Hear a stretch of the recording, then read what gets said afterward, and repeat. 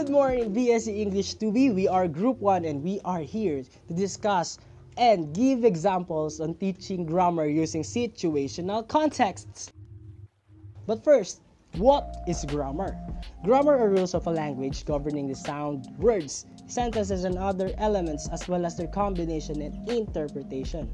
It is the whole system and structure of a language or of language in general, usually taken as consisting of syntax and morphology, including inflections, and sometimes also the phonology and semantics. The definition of situational context will be discussed by Mr. King Mangilit. Thank you, Mr. Malto, for that wonderful introduction. Your energy is beyond matched. Now, let's identify what is the meaning of situational context. A situational grammar presentation provides a context or a story. Firstly, it elicits language, sentences, or even points from students as reference without heavily focusing on the grammar point too much. After that, the instructor then introduces the grammar rules to support the language that was already given by students, reinforcing language with correct usage. So, to make it concise, a situational grammar presentation creates a situation where the students will need to utilize grammar. Teaching grammar to students is somehow hard, and teachers should have a very long string of patience on teaching the students. Sometimes, students find learning grammar to be boring and lame because it is so plain and it doesn't give them some motivation to speak or allow them to interact with the discussion. To avoid this, we should teach grammar using situational contexts. Like, for example, the topic is prepositional words, and a preposition usually precedes a noun or a pronoun. Here's a list of commonly used prepositions, like above, across, against, along, among, around, at, before, behind, in, on, to, toward, and etc.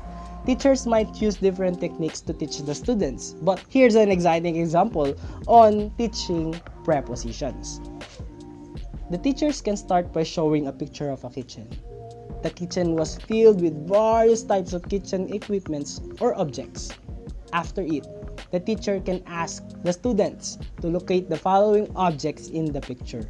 She will provide a separate list of objects on her presentation that can help the students to locate the specific object that she will ask. This will make the students construct various sentences and use different prepositional words to describe the location of the particular object. Like, for example, the teacher asks for the location of a blender in the kitchen. A student might answer, "Sir, the blender is on the countertop." Or, "Sir, the blender is inside the microwave." Or, "Sir, the blender is located between the strainer and the spoon." The teachers and students can be creative on using different prepositions by creating various sentences for one object. Along with the discussion, if a student uses the preposition incorrectly, the teacher can discuss about the proper use of it. In this way, the classroom will be lively and active because students can interact with the discussion and they can feel that they were included. Some of us may think that we can only learn and teach grammar, the rules of language governing sounds, words, elements, and sentences if we are in school, like reading a book about grammar and listening to a teacher discussing the lesson traditionally about the rules of the grammar. But who would have thought that we can learn and teach grammar by the use of situational context? Let me give you an example. Imperative verbs, also known as bossy verbs. These are the words that tell people what to do. Imperative verbs creates an imperative sentence. It gives order and command. When the teacher asks how to make pancakes step by step, and then the students will probably answer, "First, we need to get all the ingredients and mix them all in a bowl. And then we can cook a small amount of butter in a frying pan." And then the other students will answer, "And then we can flip the pancake when the bottom part is already brown. And then finally, we can add toppings." What are the verbs used in this? The add, mix, cook, and then get. In situational context, the students can be involved and participate in the discussion. And this will be an amazing and exciting discussion than the traditional explanation of the grammar. Another great topic in teaching grammar is the modal verbs. An auxiliary verb helps the main verb and is also called a helping verb. With auxiliary verbs, you can write sentences in different tenses, moods, or voices. These are the examples of auxiliary verbs. We have be, do, have, will, shall, would, should, can, could, may, might, must, ought, and etc.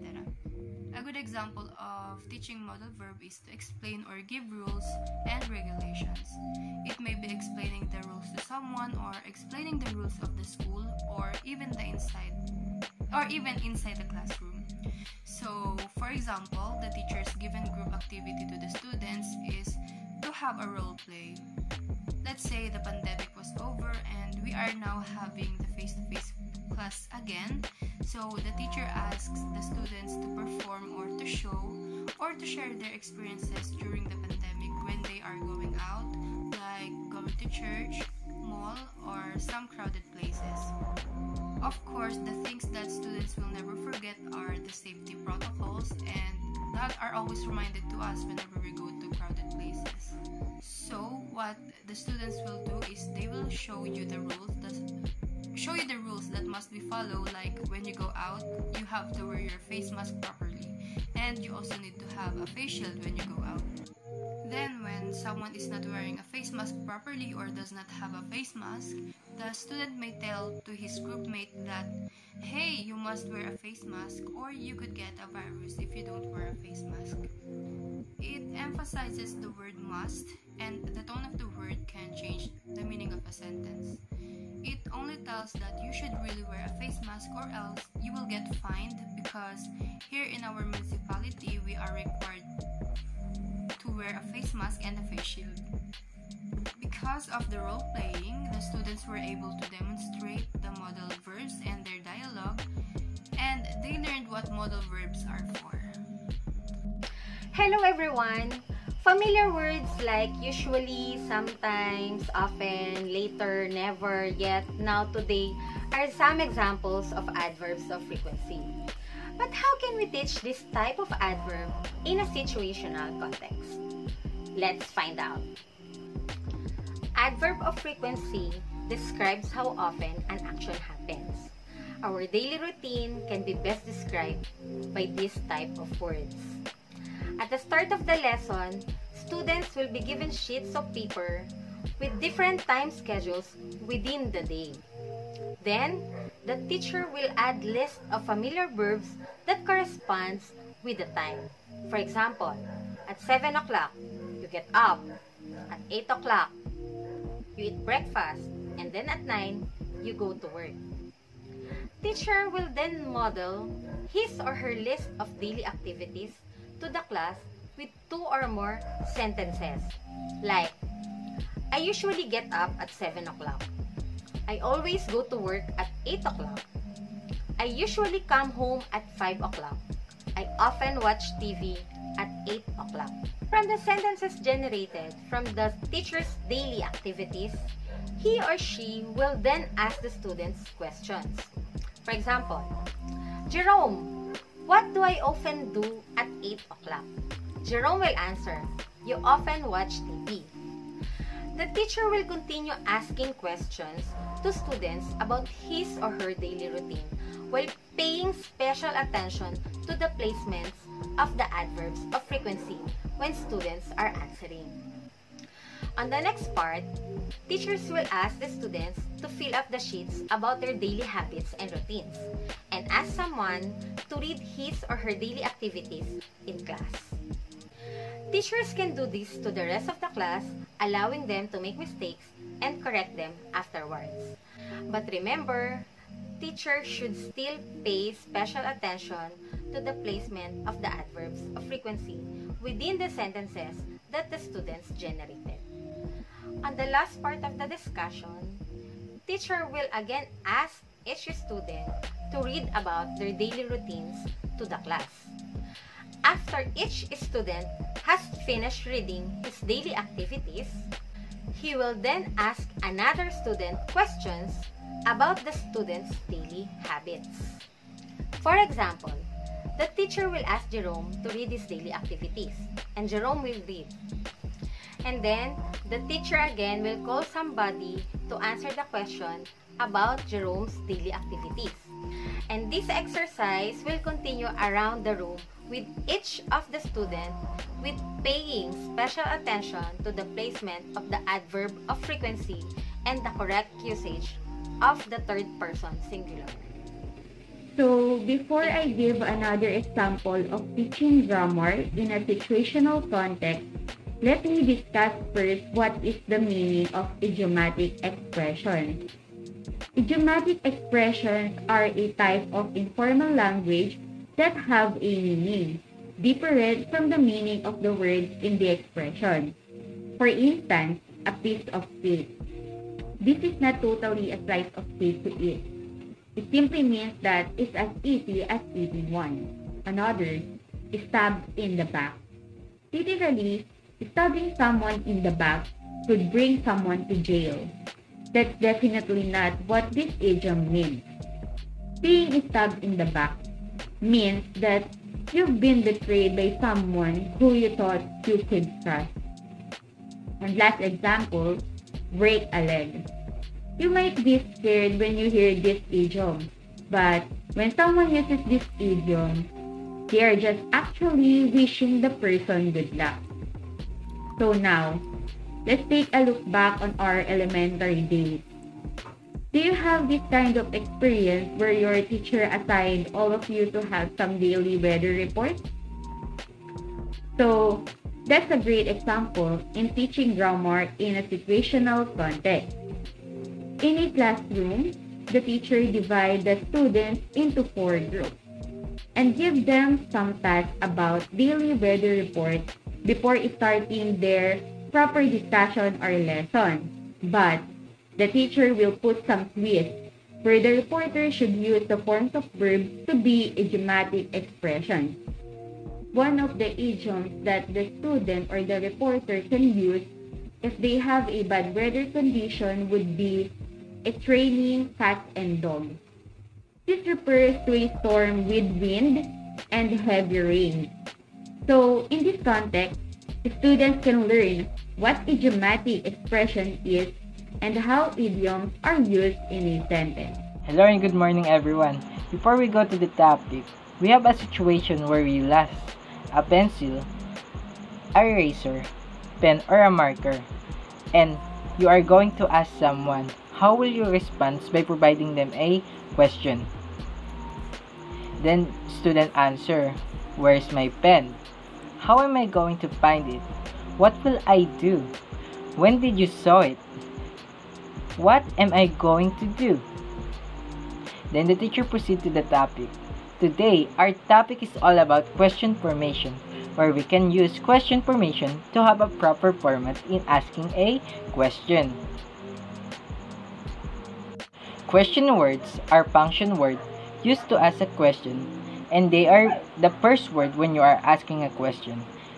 Such as question words are what, where, when, and etc. Auxiliary. These are the words that help the sentence to have a complete sentence or question, and also known as the helping verb. Such as example are should, could, will, and so on. Subject is the person or doer of the action. Such an example is the I, you, he, she, and so on. Verb is the action word like talking, running, and talk, walk, dance, and so on.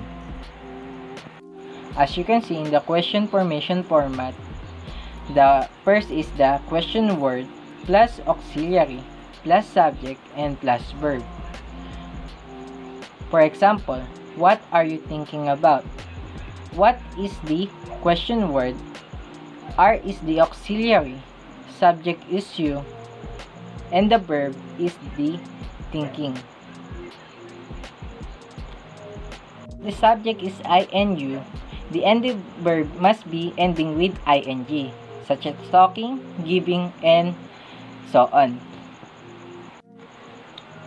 And if the subject is he, she, it, we, you, they, the ending verb is infinitive, which means that any action verb is appropriate. If your question word is which, whose, how much, how many, you must apply a noun before you proceed to the auxiliary, then subject, then verb. Such example is which bag should I buy? The question word is which, the bag is the noun, the auxiliary is should, the subject is I, and the verb is buy.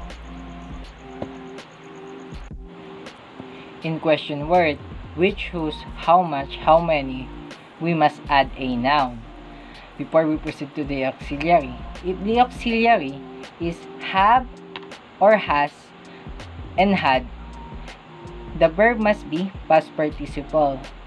For example, how long have you been running? How is the question word. Long is the noun. Auxiliary is have, subject is you, and been is the verb, or the past participle verb. Now, as per the theme of this topic, interaction between the students and the teacher is very essential as mentioned. Now I'll give you a great example for this approach. Say the topic to be discussed is about collective nouns. Now, what are collective nouns, you say? Here are some examples. The words herd, flock, bunch, and group. These are nouns that refer to a groups of people, animal, or things. So then, an instructor can present or they can ask the students to give a type of animal, or to give a profession, or even to give an object. Let's say one student said cattle. The instructor then can say a herd of cattle. One said turkey. One then can say a flock of turkeys. For an object, one says key. So one can say a bunch of keys. For the profession, the students say dancer. So it can be a group of dancers. So on and so forth. Utilizing this approach in teaching grammar promotes interaction and captivates students' attention, making learning so much more enjoyable.